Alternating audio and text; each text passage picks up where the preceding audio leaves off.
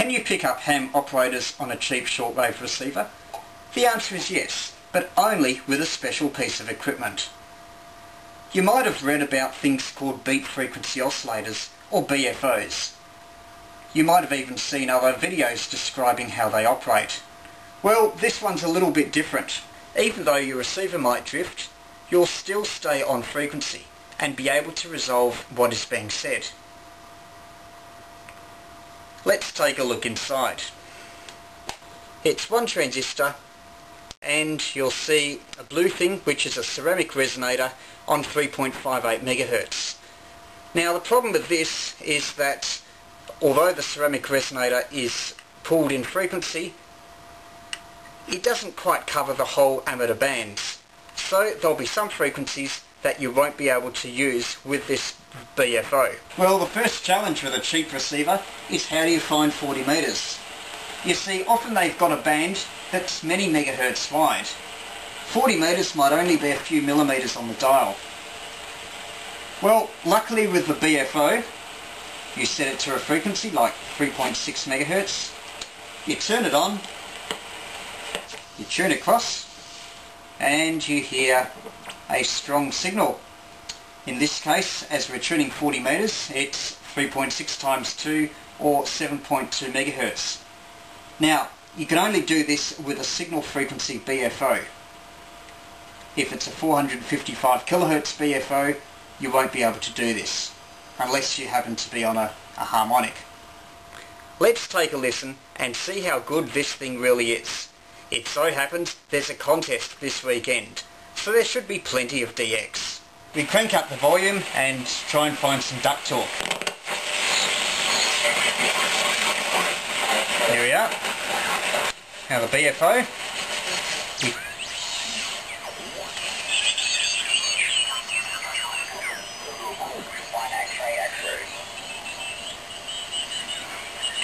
We tune the BFO until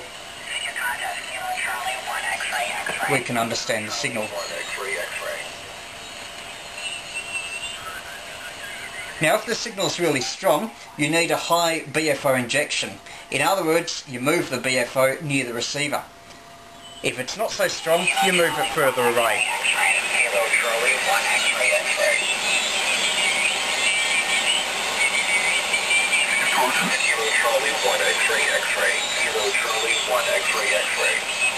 And now we have an American station calling.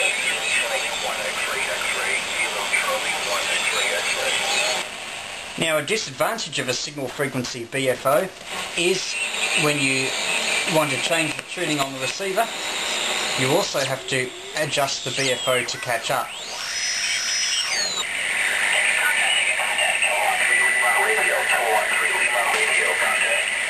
Now what happens if the receiver drifts?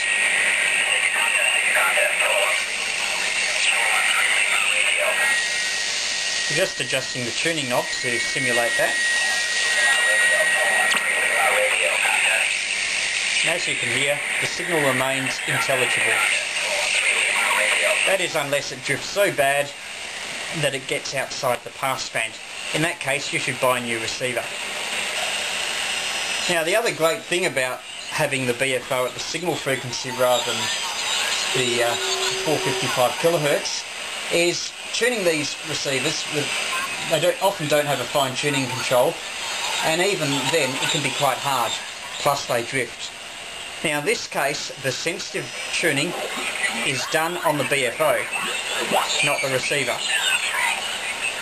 So it's a whole lot easier to do your tuning.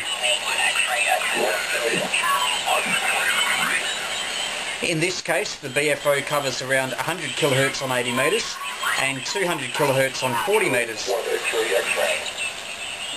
Therefore 200 kilohertz is that versus a few millimeters on the dial. So it's much easier to tune.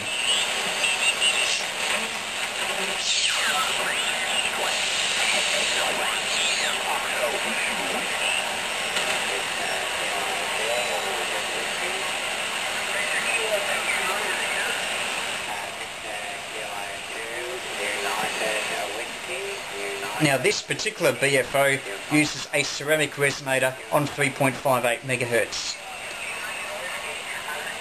In a one transistor oscillator circuit, it can be pulled over about 100 kHz range.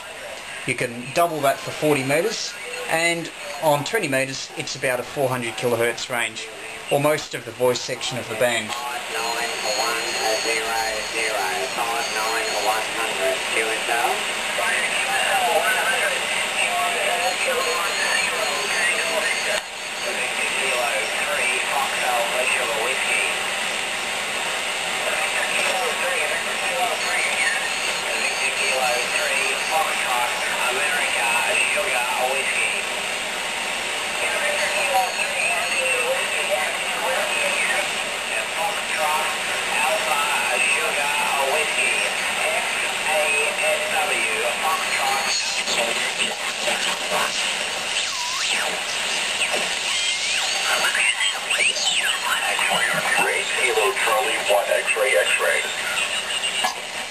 The idea is that you do your main tuning on the BFO and then follow along on your receiver.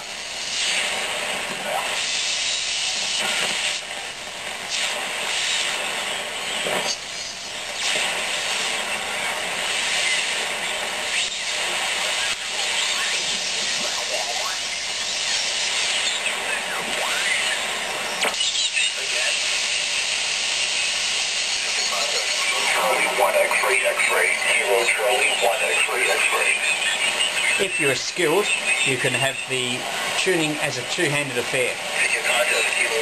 Have your best hand on the BFO and your less able hand on the receiver tuning knob.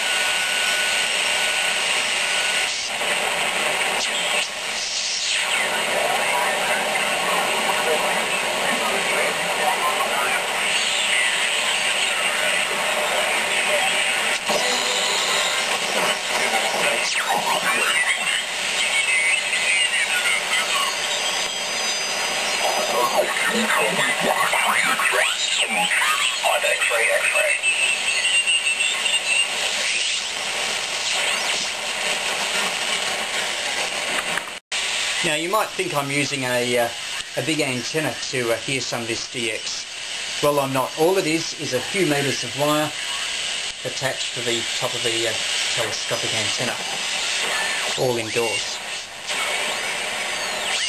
1X-ray, X-ray, Kilo Charlie, 1X-ray, X-ray.